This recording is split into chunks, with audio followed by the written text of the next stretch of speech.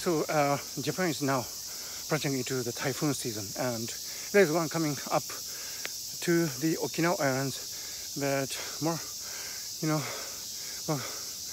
more typhoons will be coming. I'm sorry, I have been running.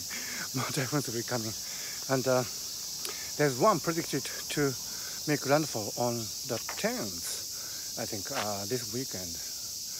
Not 10th, probably earlier than that. Sorry.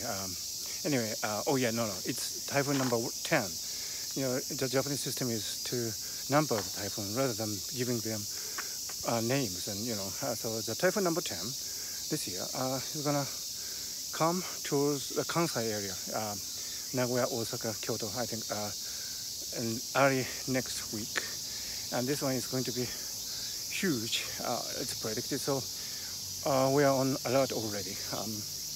I do hope it won't cause a lot of damage to the area, because this year we already have the coronavirus pandemic, and typhoons is something that we do not really need at this time, but it's a natural phenomenon, so we can't really avoid it. We cannot really control the typhoons, so we are at the mercy of these climate event. And as